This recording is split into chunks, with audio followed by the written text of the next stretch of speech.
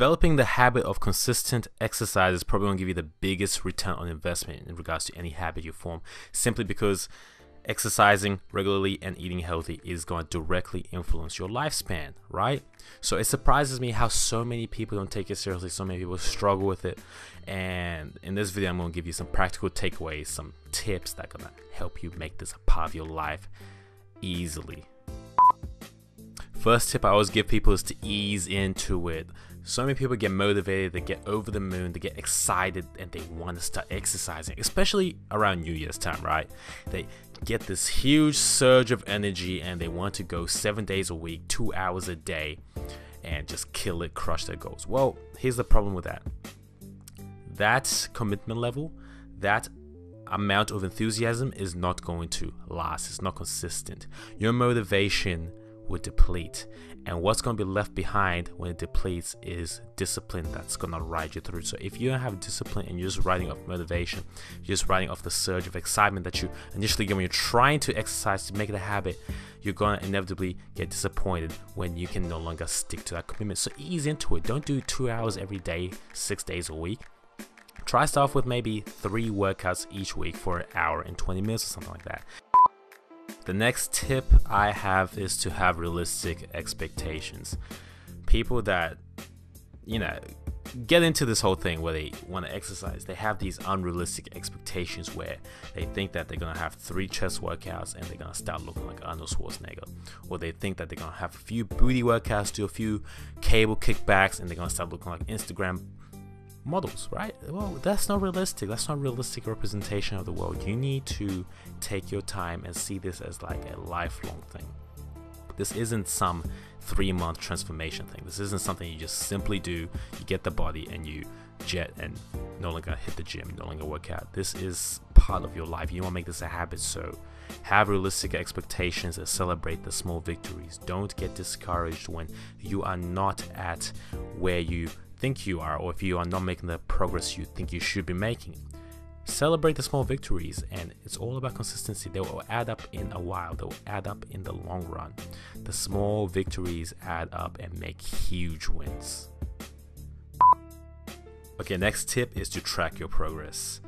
When you can see the results of your hard labor, when you can see that what you're doing is actually paying off, you're gonna be that much more motivated to get back into the gym and put in another hard workout.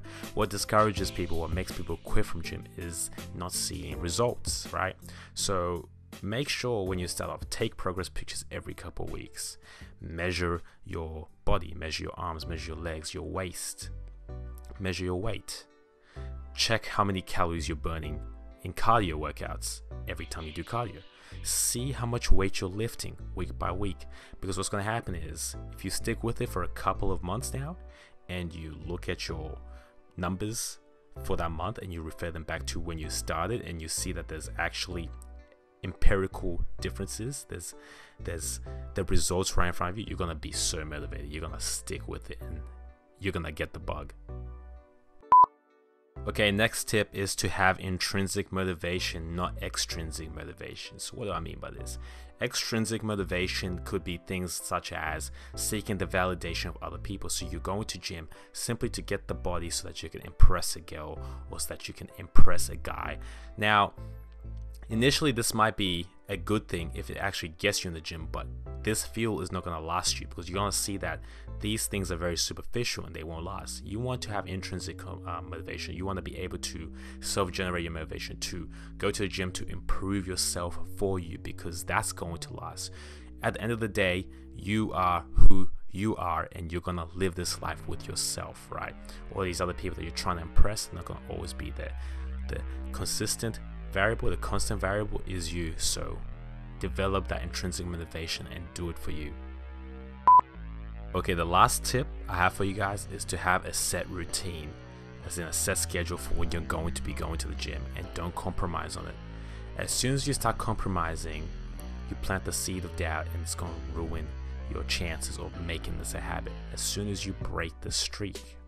So what I suggest is to use this trick that Jim Carrey made popular. It's basically you have a calendar of the days that you go to gym, And what you want to do is make a cross on each one of those days. So very soon a pattern will appear in your calendar, and you don't want to break this pattern. You want to keep this going. Don't fall for any kind of rationalizations that your mind will come up with, because your mind will come up with some. It might be raining outside. You might say to yourself, oh, it's raining outside, it's cold. I should stay inside the house where it's warm. No, don't listen to that at all. Stick to the routine. Even if you don't have the chance of going to the gym, still get a workout in at home. If you are alive, if you've got room, if you got the floor, you can work out. You can do some push-ups, you can do some burpees, you can do some sit-ups, you can find a tree, do some pull-ups. There's always chances to work out. Don't give yourself the excuse, because once you give yourself the excuse, it's going to be that much easier to give yourself the excuse the next time. And once you do it the second time, it's going to be pretty much guaranteed that you are going to ruin the habit. So be consistent, be disciplined, develop that grit.